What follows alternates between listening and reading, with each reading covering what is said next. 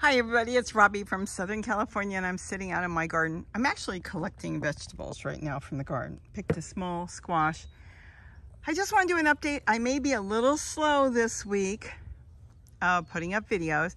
My dog that's almost 17 years old, Penny, is not doing well. And it is hard on me. So what I've been doing is, well, catering to her. She's at the vet's right now. They can't get her to eat. She had to have surgery because we found an abscess, and it's kind of an odd situation. I know so many of you have gone through it. I mean, she's going to be 17 in the very beginning of February, and I am struggling to do what I can, and then if I can't do any more, I guess at that point, well, you know.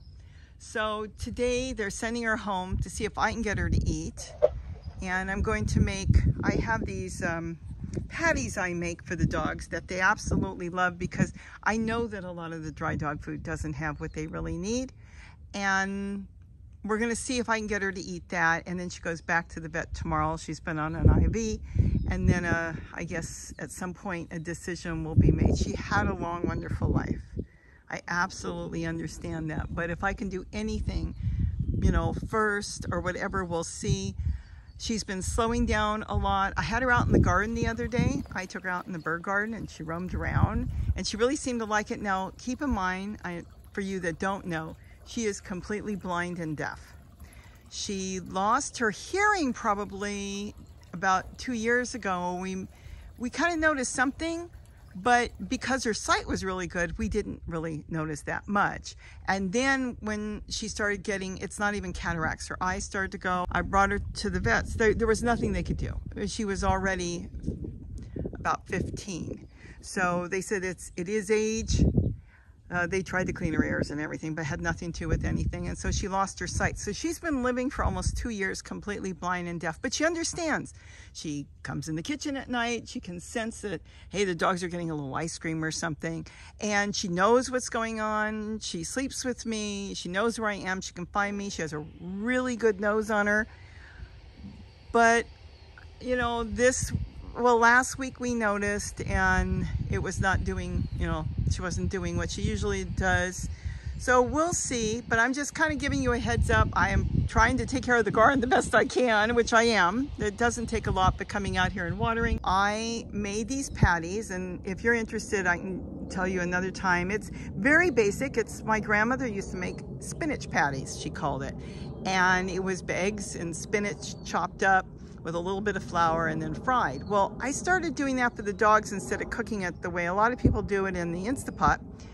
I make it that way and use olive oil or coconut oil, and then I grate up zucchini and I put in there sometimes a little turmeric. Whatever I feel like putting in there, I chop up chicken and make it, I mean, we eat it, it's that good. What's omitted in there is anything that dogs cannot eat. You know, maybe I won't put salt in there. There's enough salt in the food for them, so they don't need salt, but I can put turmeric in there. I can even put a little black pepper to make sure they get the benefits of the turmeric. And of course, with the olive oil or coconut oil or ghee, if I use a little ghee, then that helps absorb the turmeric. And like I said, it's so easy. I'm going to be doing that a lot right now for the dogs, because I think it's so important that they get real food, that you lightly cook it on a frying pan. You make big pancakes, and then you can layer them and freeze them and take them out and add it to their dog food. And you know they're getting really good food because, well, they're getting stuff out of the garden. So we're going to see if I can get her to eat that today, and if not, back to the vet again tomorrow. It's been that way now for a while. So it's been, you know, my mind isn't on the garden as much as my mind's not on a lot of stuff right now, except for trying to take care of her. She is the last of, well, of her mother. Her mother was Dinky, which was an amazing dog. That dog was unreal. The dog, that's a story in itself. My daughter got me her. The vet had the mother, and nobody wanted this puppy because she was so different. And then, like I said, my daughter got her for me, and it took me a year to decide if I was going to keep her. She was the most unusual dog. It was like having a little person in the house. A mind of her own, understood everything. And then she had puppies at one point, and that's when we kept, almost 17 years ago, we kept Penny. Now, Penny is different from her mother, though she's really smart. You've probably seen her in some videos where she tapped on the head and told me who did what. Penny, it's hard to explain, never belonged to me. She never belonged to Gary.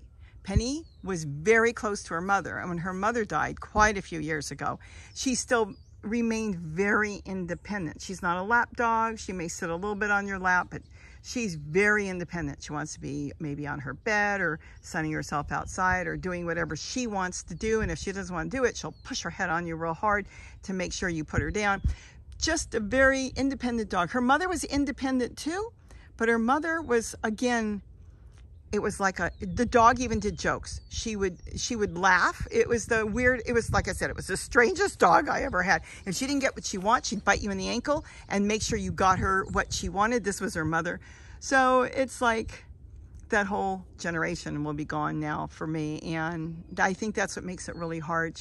Her mother was half Yorkie and half Chihuahua. And then Penny is 3/4 Yorkie, because she was her mother and then her dad was a Yorkie. So that's about it. I'm going to go back and collect some stuff. I'm going to make some patties. I might make some brown rice, and then I make it into like a big pancake, and the dogs love it. And then, like I said, you can layer it and freeze it and do all kinds of stuff and take it out as needed.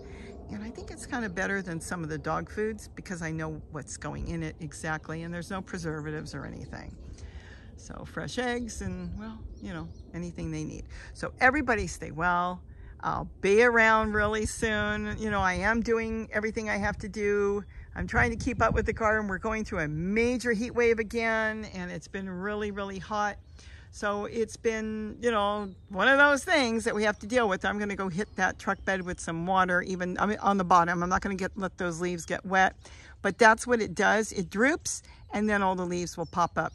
So have a wonderful day, and we'll be doing a garden tour soon, and that's it.